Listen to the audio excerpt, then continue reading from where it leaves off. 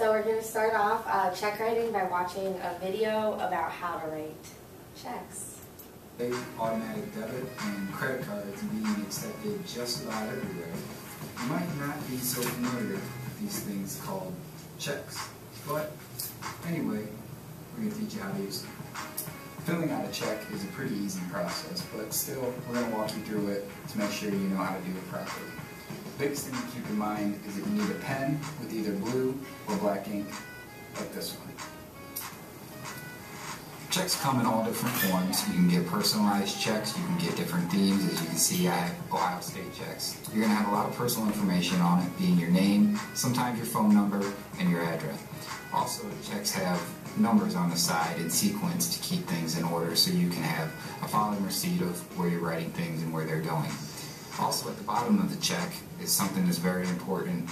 Even on doing online banking, you do have to set up your accounts, and most oftentimes they're used through your checking account. The first number you're going to find is your routing number, and then the second number that you're going to find is your account number. The first thing you're going to do is fill in the date with today's date. Did he spell September wrong? September's. Next, write the business or the individual you're transferring money to the paid to the order of line. Next, write the amount that you're paying in decimal form to the box on the right.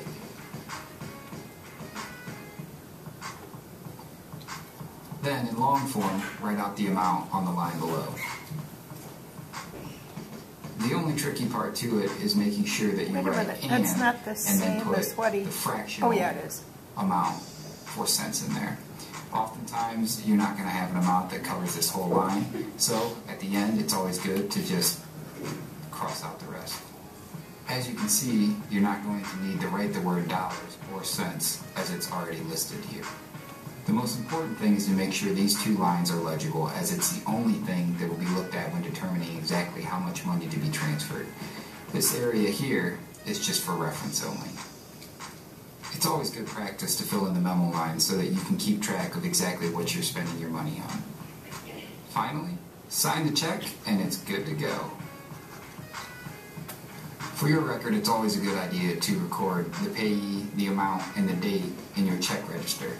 Nowadays, some checks, like these, have a carbon copy on the bottom that record the information for you. A couple things to remember.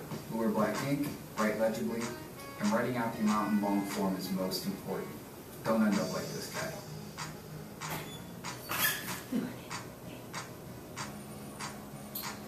Oh my gosh. That's poor English, Carla. That's where I'm going for it now. I'm trying to build my way to that. You got a ways to go. I'm starting out with improper grammar, and I'm slowly building my way to misspelling and mispronouncing words.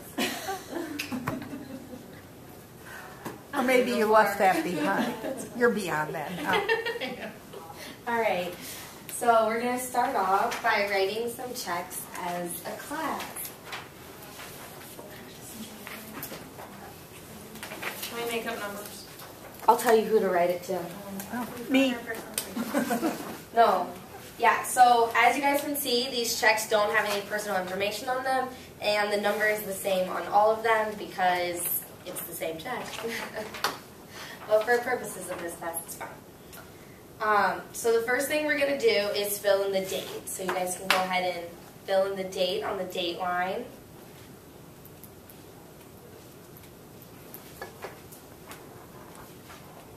And we're going to be writing this check to Bowling Green State University. So when we're doing that, we call it BGSU, but what would be the proper way to fill in that line?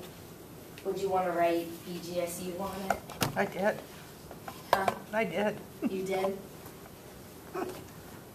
There always I has wrote to the be whole one. thing. Huh? I wrote the whole thing. Okay. So why is either way acceptable? Because they're not going to turn your checkbook away. It says They want your money. Nobody else is known as BGSU. There's only one organization that is known as BGSU, and that is Bowling Green State University. There you go. So it's one and the same. I think Tammy's answer was better. If it comes in the mail, they'll just You could put dear blanks but they'll still cash it. Yes. That's true. All right. So then your check amount is going to be for $163.84. So go ahead and fill out every part that has to do with the cash. How much money you're paying.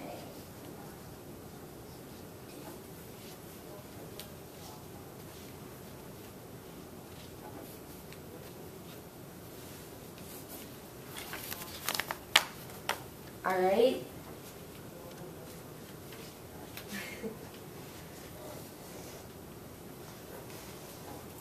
All right, and then what do we do at the end of filling out the written part of the money? And why do we put that line? Why are you whispering? To use all the space. To use all the space. All so right. nobody can add to it. Yes.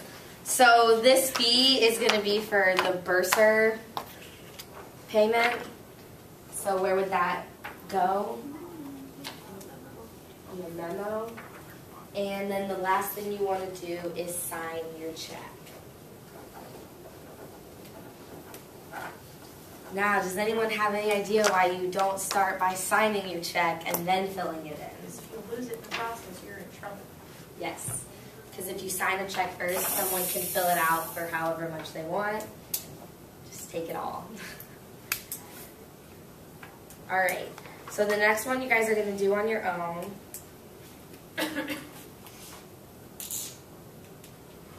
So it's obviously the same date because we're still working on today. So you're writing it to just any friend for $1,678. And this is for rent. For more than a month, obviously. NVG anyways. Huh? Yeah. I said NVG. NVG.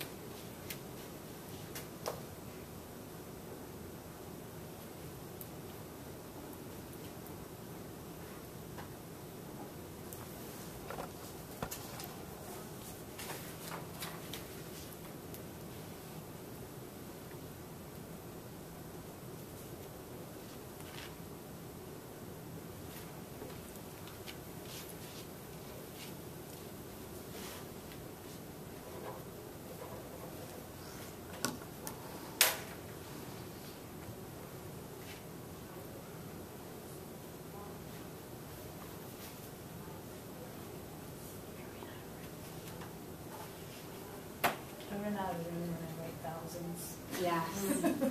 So do I. I know, I just push them together. I'm not used to doing I'm that, not- so. Yeah, I'm not either. But I have to write out checks for my mom's nursing home, and they're like 7,000. You know, 7,678. All right. So now that we've all Remind me never finished, to go.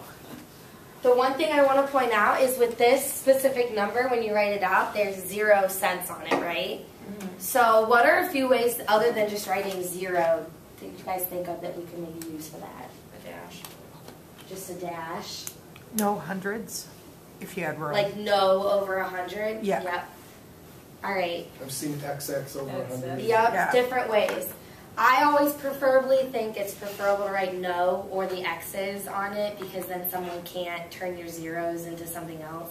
And even though it's only a little bit of change, maybe you only had exactly enough money in your account to pay for that, so then technically an extra 80 cents or something is going to overdraw you. So that's my preferable way. You can use any of the ways that you've seen. So the next thing we're going to do is fill out our check register, because anytime you write a check, you want to make sure that you are recording it and then keeping track of when that money actually comes out, because this is going to let you know how much money is actually in your account. Alright, so this is a blank one. So up at the very top of it, you see it says a little line that has like the dollar amount.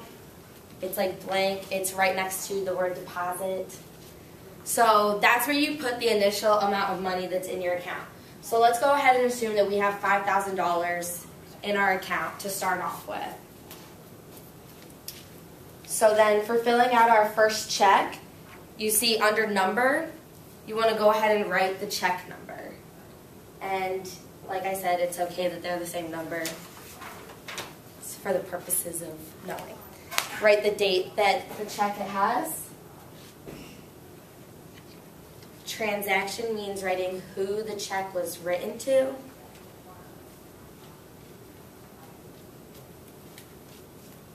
And this is a withdrawal.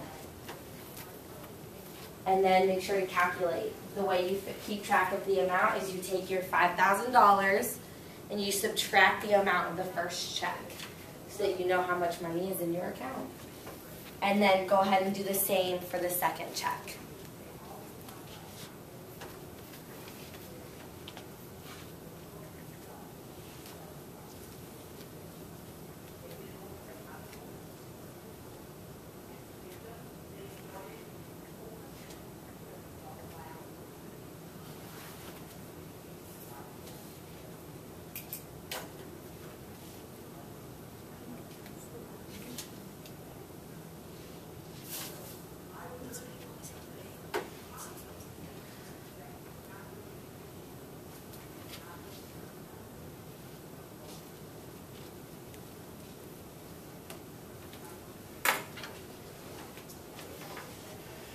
Okay, so as I walk around and you guys are finishing up, notice that some people are using 2 lines, some people are using 1.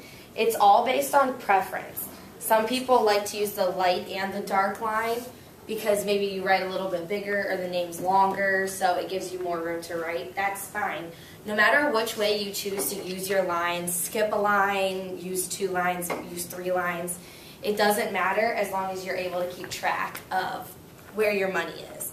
So because these are checks, you would have just given them to someone, so your account is still going to say you have $5,000, when really, what should your total be?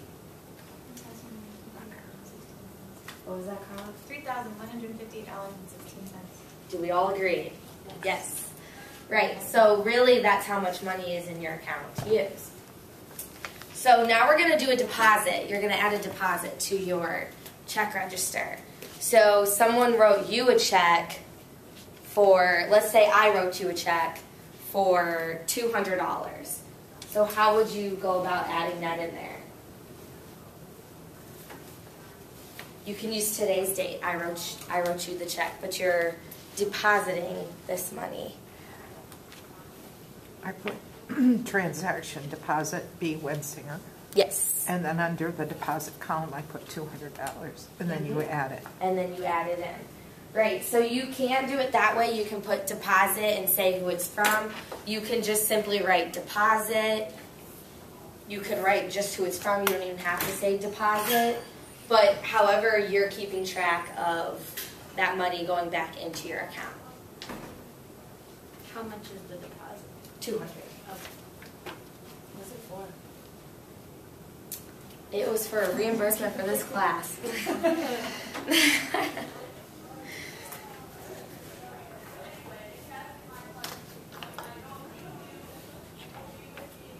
Alright, so then the next thing, once we have all that done, how much did you have in your account now? Mine's wrong. So. Yours is wrong? Yeah, because I put 160 and so 163. Oh, okay. 84 and I put 160. But did you reflect 160 on your check register? Yeah. Because as long as you did that, technically you still did it the right way. So it's reflected that way. Yeah, it is reflected that way. I got 3,358. Very good. All right. So next we're going to go ahead and get on computers, give you guys a break from writing, and we're going to look up the 3 different ways to endorse a check.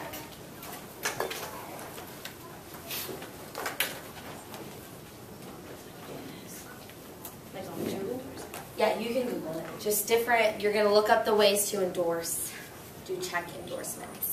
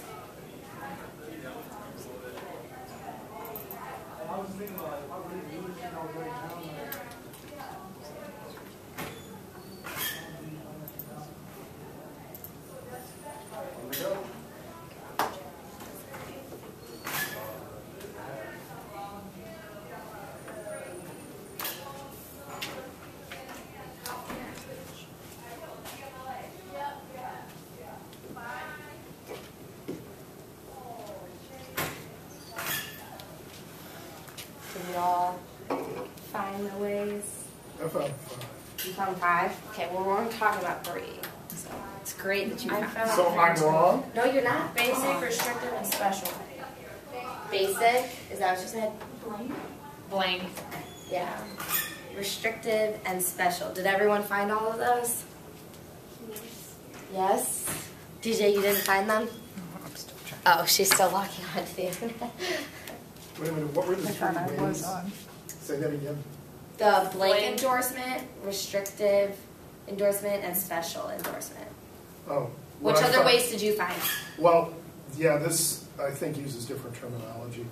Okay. Just a, they call it a standard endorsement. Yeah.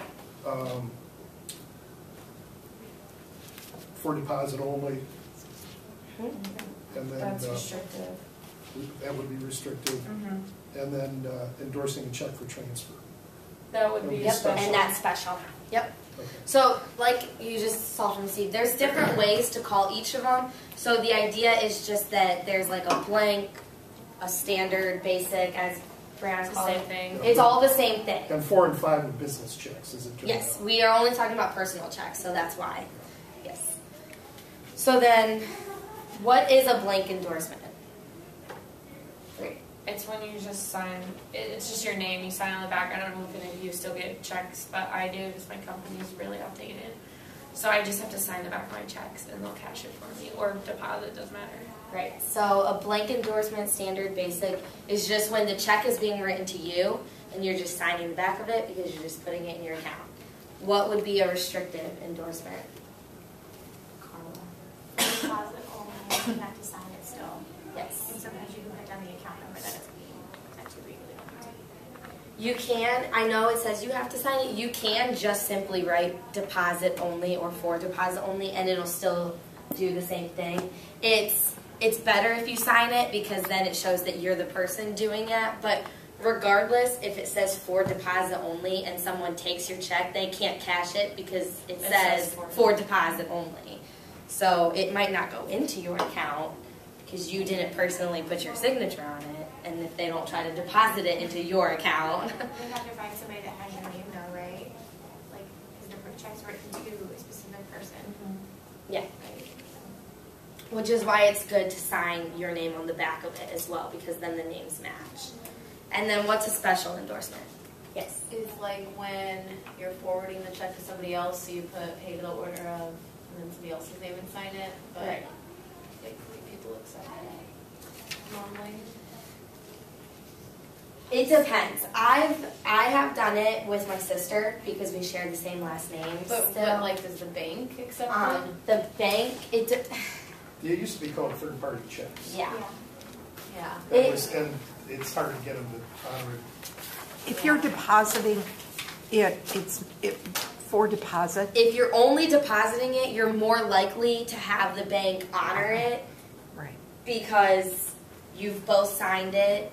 That's where their signature on the back is important because it says the name, it was paid to them, and they're saying paid to the order of this person, and then you're signing it saying that you're taking it. So you're more likely to be able to do it if it's a deposited transaction. Cashing it would be very difficult, especially if it's a higher amount, because the banks are skeptical to give you that much money and not, Right. because they have no paper trail then, and they have no way of Right. reversing that transaction. Huh? But you would put the account number for the person that you're transferring it over to, though, right? So like if you're transferring it over to, let's say someone wrote me a check and I'm transferring it over to Brianna, I'd have to put Brianna's account number on there. No. No, No? that's where we were getting next when we go through. You could do that for deposit only to the account.